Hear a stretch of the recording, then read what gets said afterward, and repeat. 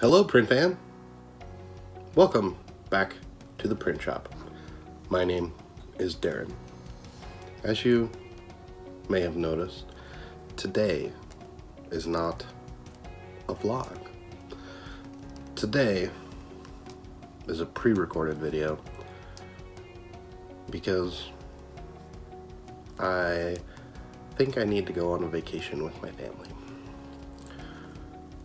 This video is being recorded 2 weeks after, or I think it's about 2 weeks after my breakdown financially, or my mental breakdown about finances.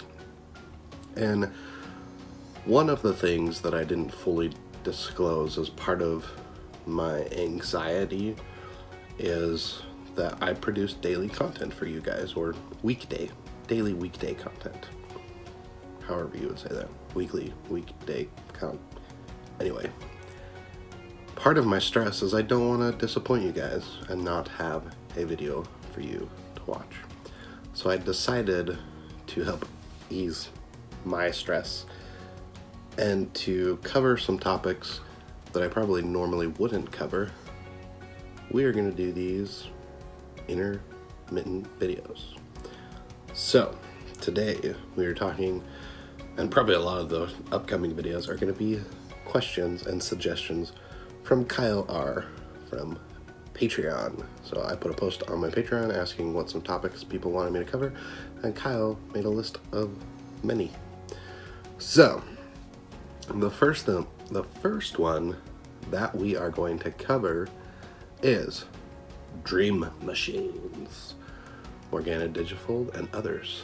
Times where you wish you paid more for the quality machine versus cheaping out. So we're gonna start with my dream machines, and I don't feel that they're too unreasonable. There's one dream machine, and then there is a machine that I would like, and there's some that I would just like better ones. So we're gonna save the dream machine for a little bit later. But one that I would really like that Kyle mentioned in his comment was the Morgana Digifold. Now, I don't necessarily want the Morgana. I'd be okay with the branded version of it, which I can't reach the folder. Formax has a version of it. It is literally the same machine, and that is likely the one I will end up going with. I'm going to try to get Morgana and Formax in a bidding war so that I can get it lower in price or get some more perks or benefits out of it. But the reason why I want the Formax over the Morgana is the Formax would be serviced out of Las Vegas, and yeah, the Morgana, I said that right, the Morgana would be serviced out of Vegas, which is like 5-6 hours from here, versus the Formax would be serviced out of Salt Lake, which is 30-45 minutes. So that's why it's a selfish thing about, if I do have to have it serviced, that it's closer for that service. Now, what times do I wish I would have paid more for quality? Now, that's one thing in most cases that I have not cheaped out on. Now, the HP print and cut solution I love, and I love the barcode system, but I didn't realize how crappy the perf job with the Suma cutters was going to be. So if I wanted to do more perfing, I would have gone with the Graphtec over the HP, but I do still like the HP. Now, my cheap Chinese heat press that you can see right here, I'm glad I got this. Let's see if I can actually move this tripod. I'm glad that I have this, but I do wish I had a better one. Now, I'm not upset that I went cheap on it, because I was able to pay for it with the one job that I bought it for, which is why I bought it. But I do wish that I had a nicer one, because the handle hits the brim of the hat, And I've tried adjusting it and it still doesn't resolve it. So I do wish that I had better hat or cap press. The other one that I wish I had better of, we're gonna walk away from the light so it's not gonna be as pretty, is, wait for it, wait for it, wait for it, my corner punch. Now, as you can see, it gets a lot of use. It's holding my K toner for my Uninet printer and a roll of frosted vinyl. It works, and it's okay, and it was cheap. I'll link it down below. But the corners just aren't like the greatest.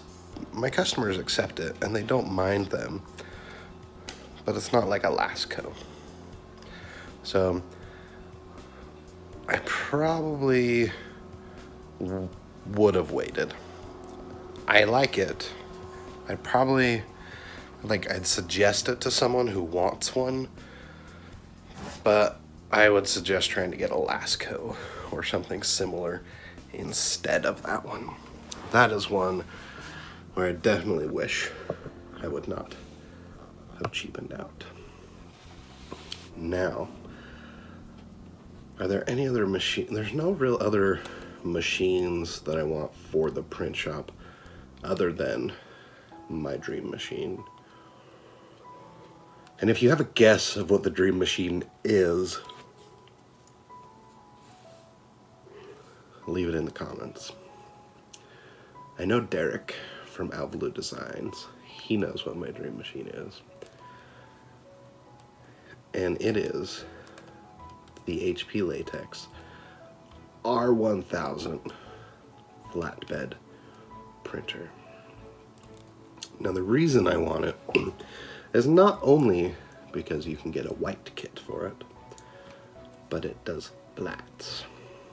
So it'll do yard signs, it'll do polystyrene, it'll do foam, it'll do Lexan, it will do cardboard, it will do glass, it will do double-sided, so you can actually print like a reversed graphics. You can print a layer of white and then print a graphic on it again, so that way you could have like a two-sided graphic that you can apply to a window and you don't have to do any work. Like,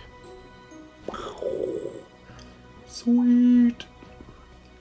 It does everything my latex does, but more. And I guess I should clarify, there is one more machine. And that would be a cutter to go along with the R1000. The one that I've tentatively looked at is the Suma, just because I like the barcode technology. I don't know if it's better with like perfing and stuff, but I do, I think it was like the F1216 or something. So it is definitely the dream machine, and I would love, love, love, love to have one here in the shop. I can't fit it in this shop because it just wouldn't fit. It's not wide enough to fit the printer. But that's why the building I want to build at the backyard is the size that I've decided, the 30 by 40, because it will fit the R1000 and a flatbed cutter. So thank you, Kyle, for this suggestion. There's a link to my website where you can fill out a video topic form that if you have a suggestion for a video, or if there's something specific that you want me to answer or cover in a video, you can fill it out there. You can always leave it in the comments. I do appreciate that, and I answer questions there. But if there's one of these that it's like, I want a specific video, I would love to know more of what you think about this, go fill out that form. Thank you for watching. Thank you for subscribing.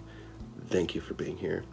If you do have any questions about what I do, why I do it, how I do it, etc., leave those questions down below.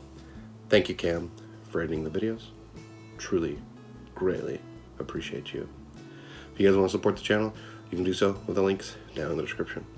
Patreon, Amazon affiliate, other affiliates, custom orders, all that fun stuff. Thank you so much for being here, and we'll see you in the next video. I don't know if it's a vlog or another one of these, but we'll see you in the next one. I'm trying to make sure it's daily.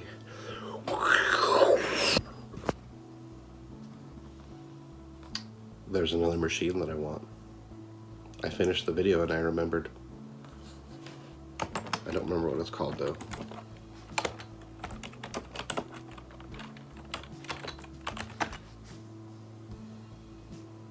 I was close.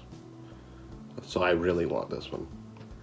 I would say almost more so than the HP Latex. It is the Duplo DDC 810 Spot UV coater.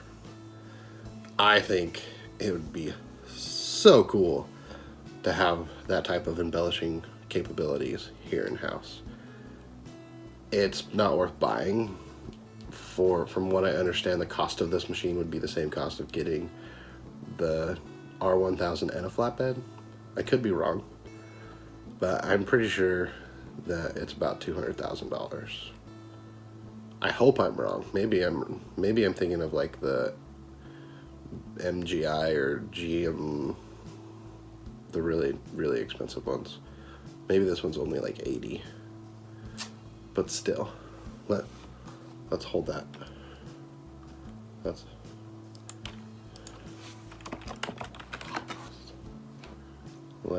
see here. We will see if anyone tells us the cost of the machine. Here's an article from 2017. Tell me the MSRP. Okay, so it says the MSRP is 139 pounds. So, but then the MGI, so that's the one that I was thinking of. The MGI is 225 pounds versus the Duplo is 139. Still freaking expensive. And again, this article was written in 2017 and it's 3 years from then. Let's change it to US dollars because I don't do pounds.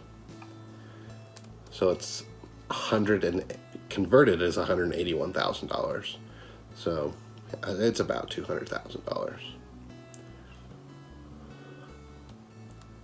Dream machine. Thanks for watching. Huge shout out to our patrons over at patreon.com/TTMS.